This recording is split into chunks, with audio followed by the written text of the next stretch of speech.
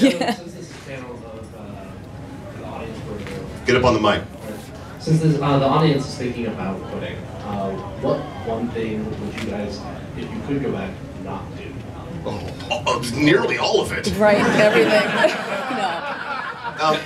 That's a trick question, yeah. Because you have to do it all wrong so that you can say, don't do that again.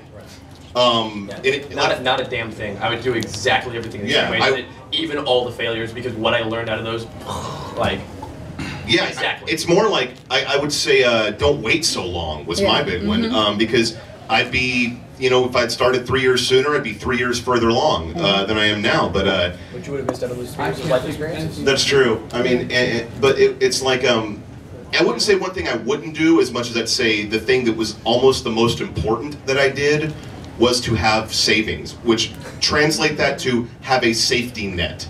I do not think this is possible with no safety net. If you have a month worth of money and a month worth of stability and you jump off that cliff, expect to be looking for a job in about 30 days. I think my small business was completely unprofitable for at least 6 months, and then you know, 20 bucks here and 100 bucks there and 500 bucks another month. It was over a year before the money was even close to enough to live on, and probably another good year before I really felt like I was on my feet again. So they say if you're going to start a business, have 2 years of living income saved. I only had 1. 2 would have been great. Yeah. No, to jump back in again. For those of you that are familiar with my company, you know that we sold a lot of units in the year and a half that we've been around. We were established January of 2011. January of 2013, last month, was the first month I pulled a paycheck. Yes! But, thank you. But the point is, in those 2 years, first all the savings went away, then the few stock options I had went away, and then all the credit cards started blinking red. And now, the credit cards are still blinking red, but they're not blinking as much anymore. And they're maroon. Yeah, we're starting to move back, but you have to be willing to take everything you have. You're like, stability in the fire. Okay.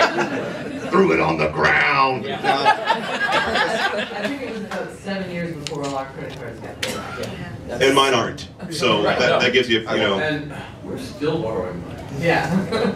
A big part of my job is travel, and I think I paid for an entire year of travel on credit. And it's not to say that I'm in outrageous debt, but more than I'd like, you know, and that's just part of the gig. But that debt is a big part of it. Like, we still have a lot of startup debt that we're working on paying down. And as you grow, you find you still need yet more money to do more things. Right. Yeah. And but the question is, do you want to be a person that has some a lot of credit card debt, a lot of startup debt and all that stuff, but a job that is your job, doing playing with your baby, having your thing, you're working 90 hours a week, you're getting paid pennies, but it's yours. Yes. And when you die happy, all of the credit card stuff isn't a problem anymore.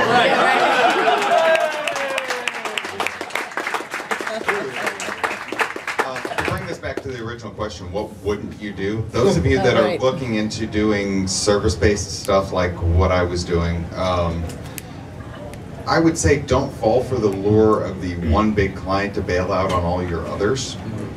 Sometime when we're not on the panel, so I don't eat up all of our time, come ask me about a website called stinkyfishpoker.com. First of all, that sounds amazing. Yeah, it was an online poker website that lured me with checks of $20,000 every 2 weeks. And I bailed on all of my customers to service this one. And then there was this law that got passed back around 2005, 2006. You might recall Will Wheaton talking about it. The investors bailed all of a sudden, and I was left with a data center, an office, data connection that was costing us more than our mortgage and all of our other bills combined, and it was going on credit card. And my wife tells me a story of having to go back to the credit union to put cash back into our accounts because she had written a check that wasn't going to clear without putting that money back in. And we're talking like $5 here.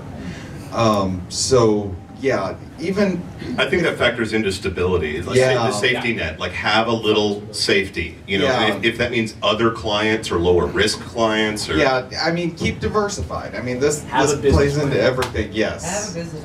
And don't abandon it no matter what you think the siren song is singing. So anyway.